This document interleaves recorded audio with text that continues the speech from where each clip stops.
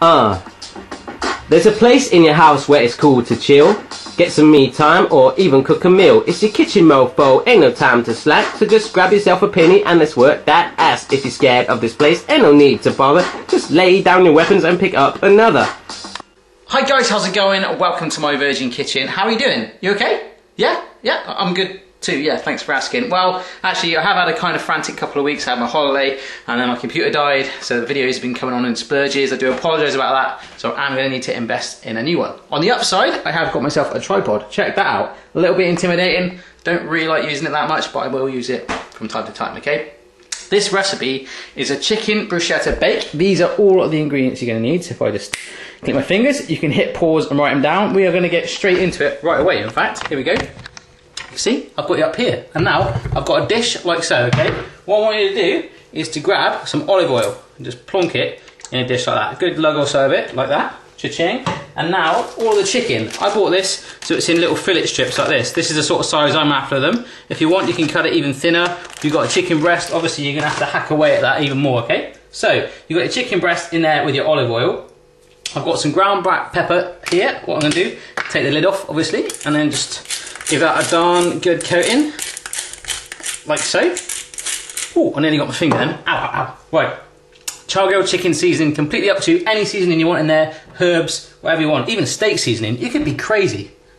You could be crazy. Let's get that in there. Just dust that over the top. Nice. You can see this one's already got herbs in it anyway, so I'm not going to add any herbs. I'm going to get my hands in there now, get it all nice and coated.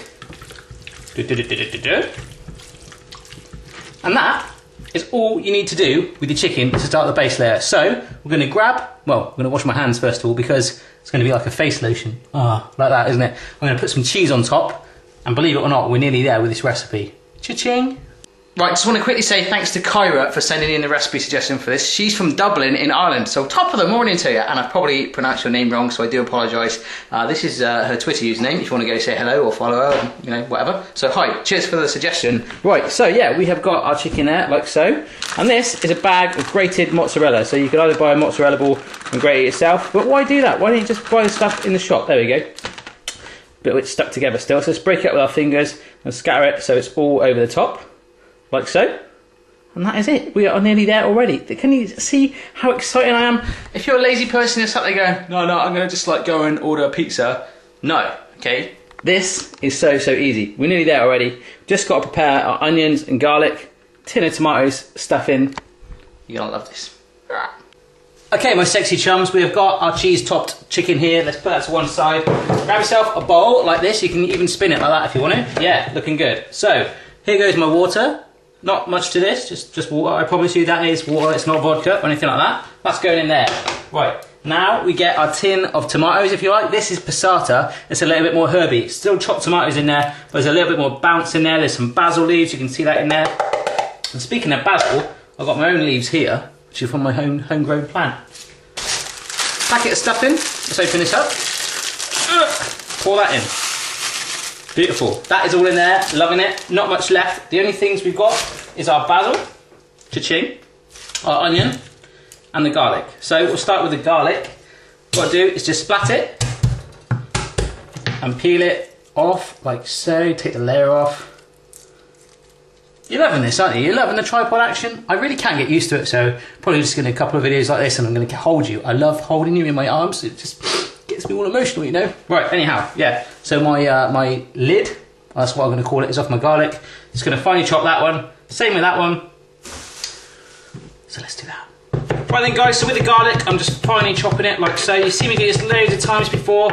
In fact, if you wanted to be super lazy, you could get one of those garlic mincer things, you know, and just push it through, like that. In fact, I've got one in my drawer.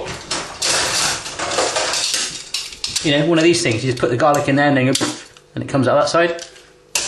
You know, it's kind of cool if you just chop it yourself. It's good for your skills as well. It's all about the knife skills. All about knife skills. Right, let's get that to one side. Just break down your knife. You can wash your knife if you want, but I just like to make these all together. You know, the onions and the garlic and the basil is all going to come together anyway. So just use the same knife, you know what I'm saying? It's not raw, it's not raw meat. It's not going to kill anyone. With the basil, I'm just going to chop it as well again. Get it nice and fine. Right then guys, I finished chopping up my basil and I've pushed it all in there, and you'll notice I've also chopped up 1/2 of my onion. All I did, cut it in half, so you go down the middle of that core bit there, you see that? And it all peels off really easy then, okay? And then that, you need to use that as like your mothership, okay? You want to cut towards it, like so. You've seen me do this before actually. Just work your way down it, all the way through the onion. I'm only doing this quite rough, but you'll see that it's that sort of mothership bit holds it together, see? Like that. So, with that, like that, you can do anything you want with it. You come in at this angle, slightly down, and then you can literally just chop straight down the onion, okay?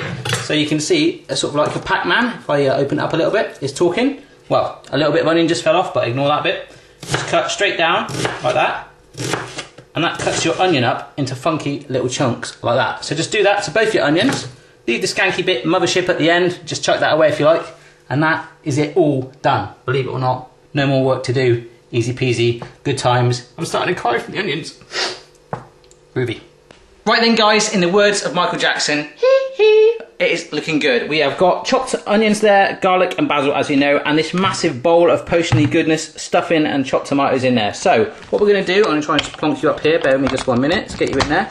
But, can you see me now? Wicked, all good, right, you're there. We're going to scrape these ingredients into the bowl. I hope you can see this, just push it in, like so, nice and gentle. If you missed the bowl, it's all good, I still love you. So garlic, onions, basil, all in there. You can chuck in anything you want in there. Use a red onion, use different herbs, anything you want. That is all in there. Grab yourself a wooden spoon. Sorry about that. Now, stir it all through. This is where, if I was doing MTV Cribs, where the magic happens. This is your love potion, baby. Stir it together. Okay guys, so I've stirred that all through. It's been about 5 minutes. The stuffing and tomatoes and onions, the basil and garlic all bonded together. It's doing a thing. It's a nightclub of flavour in there. It's having a good time. Anyhow, put that to one side for a minute. Grab your dish with the chicken and then just start to spoon this over the top. Okay, so do that. Brilliant guys, that is it all smoothed out with the back of my spoon. Let's just pick this up. Plonk it into our preheated oven like that. Give it about 25 minutes at least. That's on gas mark 5. You just want to do it long enough so the onions and ideally, well, most of all, primarily, the chicken is cooked through. And then we're going to eat it. That is it. All done. Do not be lazy. Make food. Cooking is nice. What's that? Got a little bit of washing up to do. Kind of made a mess. Got a little bit of bag of salad on the side, which I'm going to put some water in. Shake it around my head. And that's it. Now, where is the... Ah, guys, you get everywhere. Welcome to my fridge. Just while you're waiting for that to cook, here's a little fridge joke for you. Why did the guy keep his trumpet in the fridge? Because he liked cool music.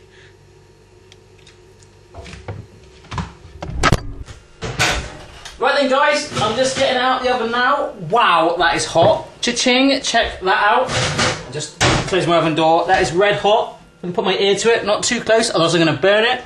That is a nice crispy layer on the top where the stuffing and the tomato is all bonded together, and underneath that cheese is melted away on top of the chicken. So, I'm going to eat it. Yeah. Okay, so I've got myself a funky bowl, and this ready to be spooned out. Let's first of all plonk some salad in that bad boy. Let's go. Brilliant, so the salad's in there, no dressing on it. I've literally just given it a little wash. It's still a teeny bit cold and wet. It's all good. I'm going to get all the flavour from this dish right there, baby. So, let's get our spoon in there, like so. Ooh, it's all gooey. Oh, look at that. Can you see that? Oh, all stringy. Right, let's dump it in there, like so. Ah, done it upside down, that'll do. Get some more chicken out of there. Wow, that mozzarella is really gooey. Look at that, all stringy. Loving it. Wow. Smells good too. Right, let's eat it. Yeah. Right, guys, this is definitely the champion of dinners. So easy to make. It smells incredible. Let's have a little taste. The chicken is all soft and all cooked through. The stuffing and the tomato is doing its thing. It's dancing around still. Bit of salad on there, you know, just for you health freaks out there.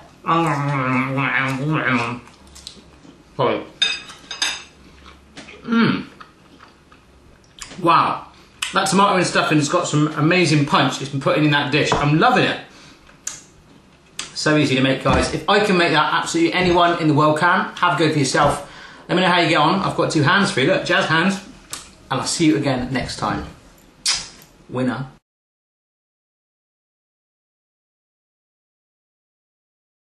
High five!